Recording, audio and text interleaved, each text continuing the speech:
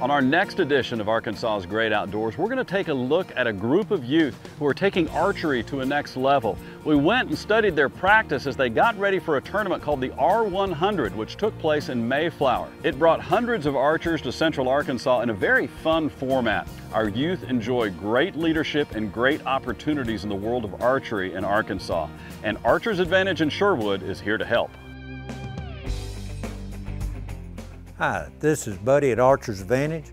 For the newcomers getting into archery, I just want to let you know there's some very important things you need to know before you purchase your first bow. One of the most important things in having a new bow is to have your draw length set correctly, have your peep sight adjusted to your height, have your arrow rest falling in to the timing of your bow. At any time, feel free to come in and let us show you the product that we have on the shelf where you can be fitted.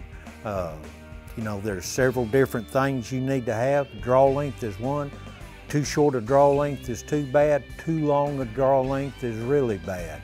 The main thing in archery is coming into a pro shop like at Archers Advantage and let us fit you to the right draw length and the poundage that you can control at all times. And don't feel intimidated by not knowing nothing. We'll answer all your questions that you have. Just feel free to come by and shop with us and let us show you what's available out on the market today that we can get you set up properly to shoot your bow.